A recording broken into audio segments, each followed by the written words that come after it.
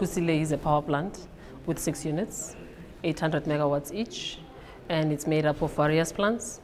Our scope is the turbine, the generator, and all of the auxiliaries that go into that.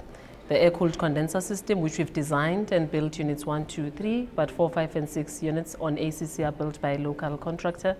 And then the one plant that makes us unique as Kusile is then the wet flue gas desulfurization plant, which is also a GE product in terms of design and installation. The wet flue gas desulfurization plant's main objective on a power plant is to clean the sulfur dioxides out of the flue gas. The flue gas comes from the boiler after the power generation process has gone through in terms of the megawatts that we need to get out of the grid. So in terms of how the technology works, we've got the common plant of that, which is made up of where we get the limestone that is used to react with the flue that comes from the boiler. So the limestone will then be mixed with water and it turns into slurry.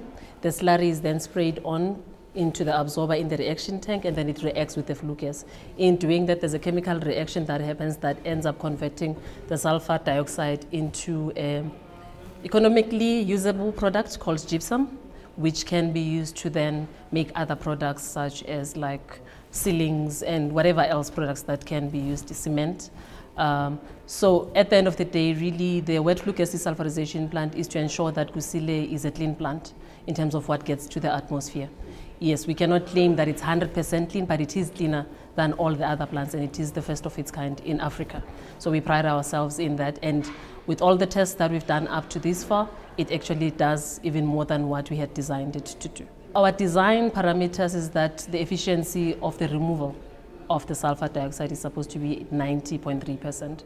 Today, with the units that we've tested, it's around 95% consistently.